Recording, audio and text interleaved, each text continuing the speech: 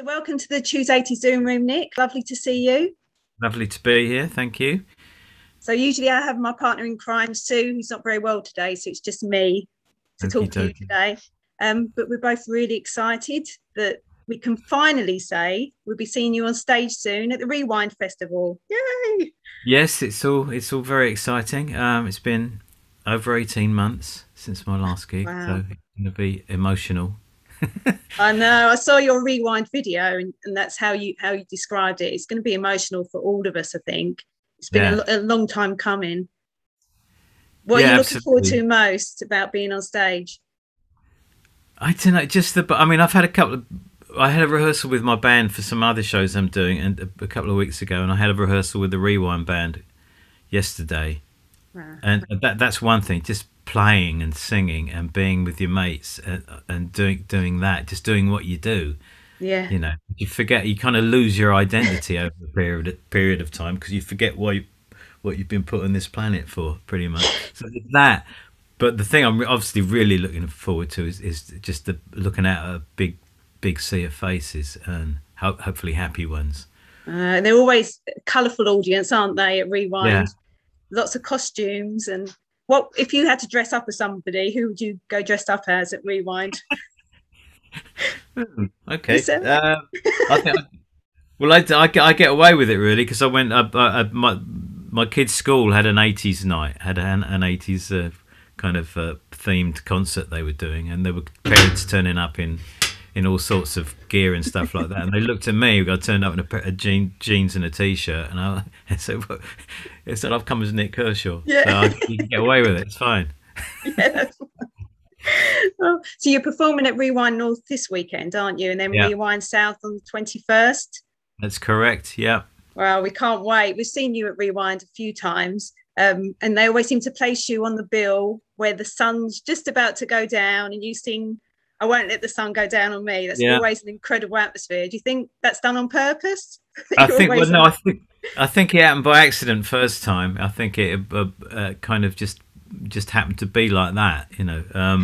And I think David, the promoter, looked at it Yeah, and thought, "Oh, that's a kind of a nice moment. Maybe we can keep that in." So yeah, I usually end up about that time of night. It's a great time to go on as well when yeah. the night's closing in, the dusk is coming, the lights start kicking in, and you can really see what's going. It's a really kind of a real kind of electricity in the air at that time of night. It's very really cool at festivals. Definitely, and that's such a great song. It was held off the top spot by Frankie's Two Tribes, wasn't it? It was, yeah, And never if it's going forget to be that. held off the top spot by any song, that song was the longest Fair running enough. number one of the 80s. So Yeah, yeah, absolutely. In fact, I just randomly going through my news feed this morning, and there's an article in the Guardian about that particular song for some oh reason. I really? don't know. Yeah, no, fantastic track. But you did get to number one recently with your track from your new album, Oxymoron, from Cloudy Bay to Malibu. That's number Yeah, one on the Heritage chart, wasn't it? they, they all count. Yeah, they do all count. So that was an interesting song. Was that something you wrote during lockdown as a fantasy of traveling to loads of different countries, but doing it through No, music? it wasn't. But No. none of the. I mean, there's a few moments on the album where people go, "Oh, that's written during lockdown," because it's Yeah. got sort of it kind of resonates with what we were all going through at that time. But they were all written, in some cases years before. I mean, it's taken me 8 years to finish that album, so and it was all done and dusted by last January. So Ah, I can't claim that any of the songs were no. written in or are about lockdown. No, not at all. So it's just about song, particular songs, just a random song about. I mean, the words kind of all around the world came to me, but I've already got a song called All Around the World that I wrote for Jason Donovan.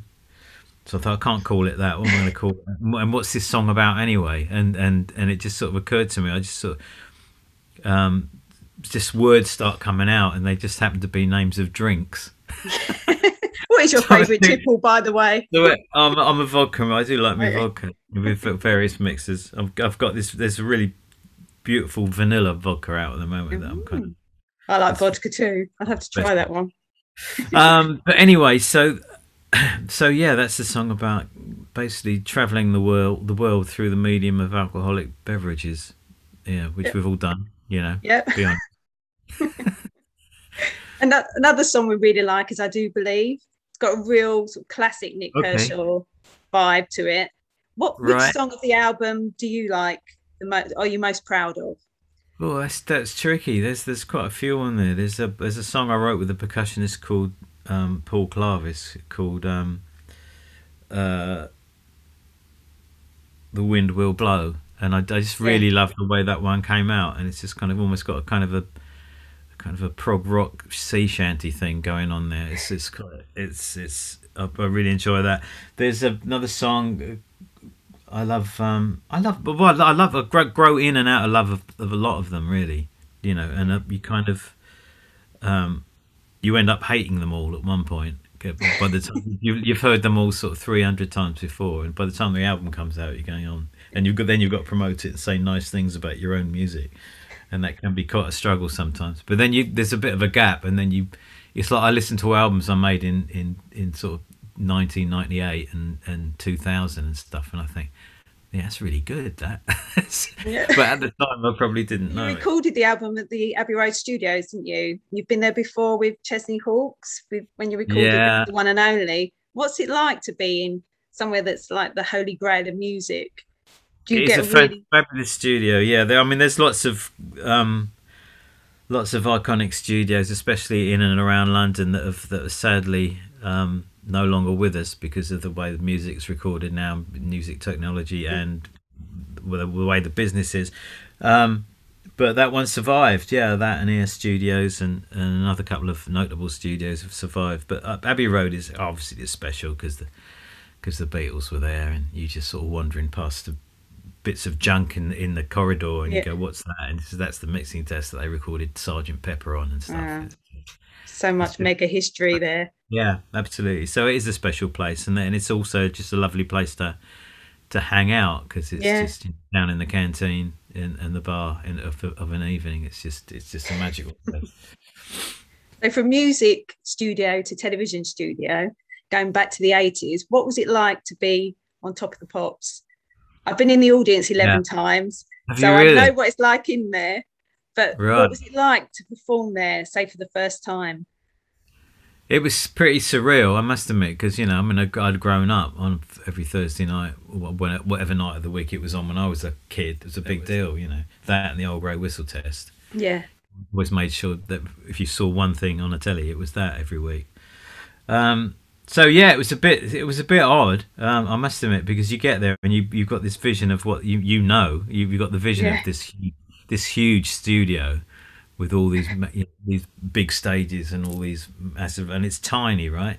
The yeah, studio's absolutely tiny, and you're all squeezed in there, and you think there's hundreds of people in the audience, and there's like about 20. yeah. You've been moved from stage to Yeah, stage. right.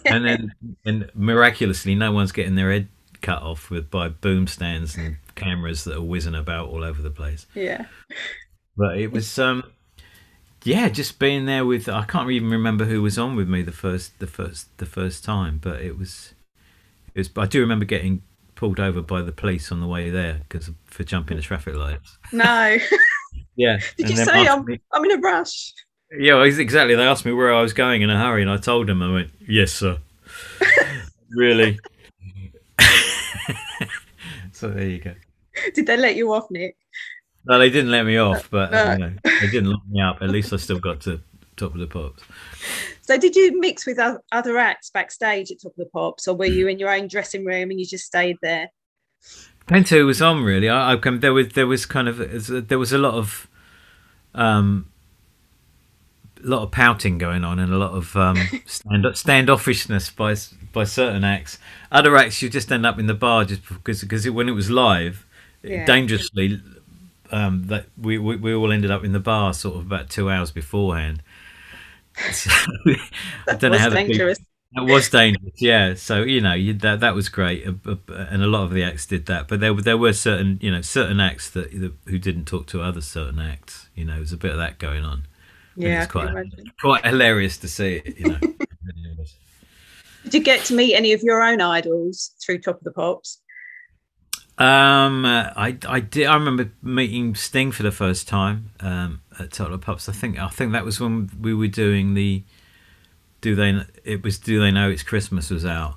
think, and they wheeled loads of people in to mime it, and Sting was on there, and I think I was on stage with him miming it as well because I didn't sing on the Act record.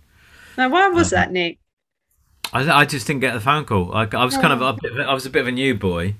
Yeah. I must admit, I just don't think I was in Bob Geldof's Filofax. Oh, a year later, and you most definitely would have been, because you were at Live Aid, weren't you? Yeah, well, a month later, I bumped into Bob in the airport, and he press ganged me into Live Aid. Yeah, and that was absolutely terrifying, as you say, but it must have been one of those standout moments of your life that you'll never forget. The moment when you stepped on stage. Yeah, totally. I mean, I'm not allowed to forget it. Like, people want to know about it. You know, they bump me into it. So you played at Live Aid, didn't you? What was that like? So yeah, and then you sort of watch a film like Bohemian Rhapsody again, and they've recreated that whole thing with Freddie walking on stage and stuff. I just got goosebumps all over again. I thought, blimey, that was really. It was a special day, absolutely. And it was a complete privilege to have been there. Yeah. So Elton John once described you as one of the greatest songwriters of the time. How did that feel for someone like Elton John singing your praises? He was, yeah. He didn't believe me, but the first record I actually bought with my own pocket money was your song. So it was a bit special. It's kind of he was brilliant to me for a couple of years when. I think I was playing a gig at Wembley Stadium in 1984. There was I think it was called the Summer of '84. I think it was like a Radio 1 sponsored thing, and he was headlining it, and I was on it. And he always takes a huge interest in new acts and stuff. He still does. And I just happened to be doing promotion in Paris. And he was playing a gig that night, and he invited us to the gig, and we got to know him there, and he was a great champion for me, during that period, and then I ended up playing on Nikita, and so did you do backing vocals as well on that? No, that was George. No. Oh, was that George Michael? George Michael, yeah. No, I was just chugging away on guitar. So, in your honour, Nick, we've introduced a new question today, which is legendary lyrics. This is where we pick out a standout lyric from an artist's back catalogue and just like to know the story behind the one sentence lyric, if that's at all possible. So your one is from I Won't Let the Sun Go Down on Me. And it's the song that when we're in the crowd, everybody sings this line. Old men in stripy trousers rule the world with plastic smiles. Right. Can you explain a bit more about that enigmatic line? I think it was just stripy trousers, a bit like pinstripe trousers, in the time when politicians wore bowler hats and pinstripes, basically. Yeah. So it's about politicians, and the whole song is kind of. Most people don't know what the song was about, and it doesn't matter, because they think it's.